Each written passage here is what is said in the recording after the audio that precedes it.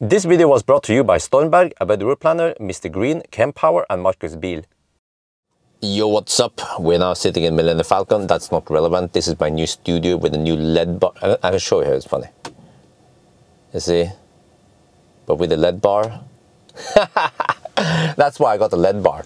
But okay, anyway, so this is totally off topic. But in this video, I'm going to show you the charging session of the Kia EV6 versus Ioniq 5. And actually, pretty much versus all the other cars we had in the Ioniq 5 video. So let's just roll the tape. All right, you see, we start with 10% on all of them. And I now try to highlight the state of chargers. All of these cars are charging blistering fast. Model 3, for example, 250 kilowatt. All the other ones, a little bit slow. I think the Korean cars are a little bit slow off the line. It seems like they are cold getting a little bit, but then the EV6 needs to hit 25 degrees Celsius. That's the magic number when it starts rocketing on the speed there. We're gonna wait for it, e-tron GT is charging like a boss. The highest peak power 260.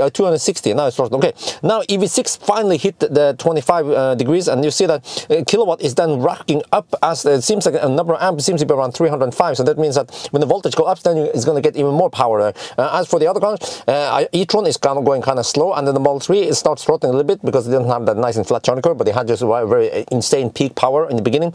Right now, actually, the e-tron, I'm not sure if the e-tron is or the Ioniq 5 is fastest, but you see now then it's going to throttle. You go back to the EV6, it's going to throttle, but we see peak power of 233 kilowatt. That is just insane. No, actually 233 kilowatt, but then it throttles because the state of charge is too high. But the battery is nice and warm. This is perfect. You don't want to have the battery warmer. You might be asking, hey, why didn't you heat it up much? No, but you shouldn't heat it up too much because the car will actually slightly replicate towards the end. I'm going to show you soon. But at least now, you see that even at 60%, we are taking 170 kilowatt. Compare that to the Model 3, which is actually similar size battery, but it takes way slower, cheap speed.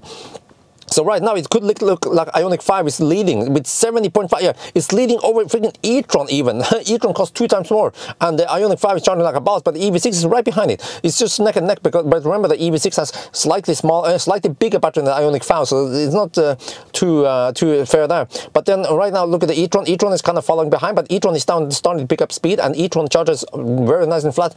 Now we're going to see Model 3 also starts slowing down a little bit, and then e-tron GT is right behind the Ioniq 5. But let's see, at 82%. Oh no, what's going to happen? Ioniq 5. Ioniq 5 is down, it's not charging. Oh, EV6, same thing. This is a Korean part, the Korean Siesta at 81, 82%. Those cars, they just stopped charging. e-tron GT is now gaining, but it's charging only at 64 kilowatt. That's kind of slow compared to the other cars. Like fat e-tron is charging like a boss now, 136 kilowatt. e-tron is like, ich komme, Helga. Oh, the Koreans are up and running again. Look at that speed, 133 kilowatt on the EV6 at 84%. That is just insane. Compare that to the e-tron GT is down to 40 kilowatt. German engineering versus Korean engineering. Look at the wait. What the heck is going to happen now? Ioniq 5 seems to be able to win the match to 90%. We're going to race against 90%. There is no chance that the other cars can take. Ioniq 5 won it to 90%. Wait. e-tron GT. Wait. The EV6 is going to take the second place there, 90%. What? At 40 kilowatt. e-tron GT is going to be the third, right? Wait. This is so even. Tesla is catching up. e-tron is catching up. Which car is going to be the third now? This is so exciting. Is it going to be Model 3 or is it going to be e-tron GT or is it going to be Model 3? Fat e-tron took the third place. This is amazing. What about e-tron? Okay, e-tron was the fourth, and then Tesla will be the fifth. Tesla is the slowest to 90%, but the race is not over. Let's go a little bonus run. Who's gonna hit 100% first then? Ioniq 5 is already at 95%, has a massive lead, but you see now it's starting to take the toll. It's going slower for the Korean cars, but look at the e-tron GT now. Oh wait. e-tron GT is also struggling a little bit, but fat e-tron on the other hand is taking 63 kilowatt at 96%. It has a nice top buffer, of course, but this is the old version. The new version has 86 kilowatt hours, so that maybe that one wouldn't charge to 100%. But wait, Ioniq 5 is at 97%. Oh no, e-tron is the wait a minute, I'm coming, I'm 99%. e-tron is a fat e-tron is going to do it. Wait, Ioniq 5 is right behind it. EV6 is also right behind it. No. fat e-tron got to 100% first. Oh, but then right, okay, it's going to be Ioniq or it's going to be EV6 now going to 100%. Ioniq 5 has a slight advantage here. It's 0.5% in front of EV6. This is so even, but it seems like okay, there is no way now. Ioniq 5 is going to take second place to 100% bonus race, but this is just neck and neck right now, which is there, and then just seconds after EV6 will be at 100%. Wow, this is amazing. Okay, fat e-tron took the first place, but the two Koreans, they both take the second place, huh? And then, well, that will be, yeah, I'll take second and third, and then e-tron GT will be fourth, I mean, or yeah. But then I didn't do the, okay, it's over. I didn't go with the Tesla to 100%. Maybe I should have done that also to see. But you know, Tesla, they tend to go slow to 100%. So nothing to see, nothing to see. But what you guys want to see is that I could be a good race, horse race commentator or a livestock auctioneer.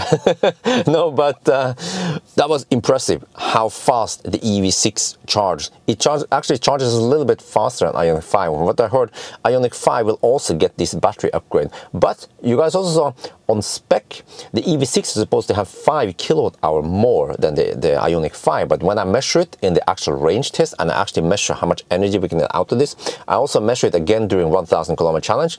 I could only get 32.5 kWh roughly, versus around 72.5 kWh versus 70.5 kWh in the Ioniq 5. So there was actually only 2 kWh difference. I don't know why it's like that. Ich weiß nicht.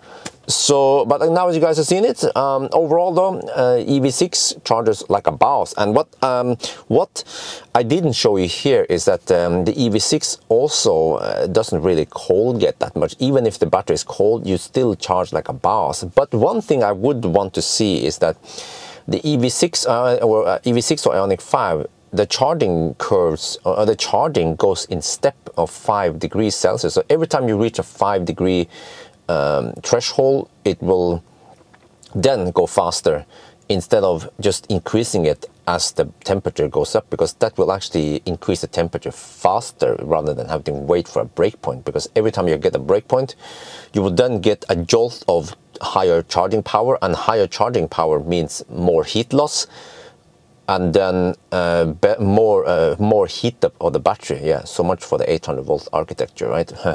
But yeah, I could talk a lot about these batteries, but okay, now you guys have seen it, so I think that's gonna be it for now.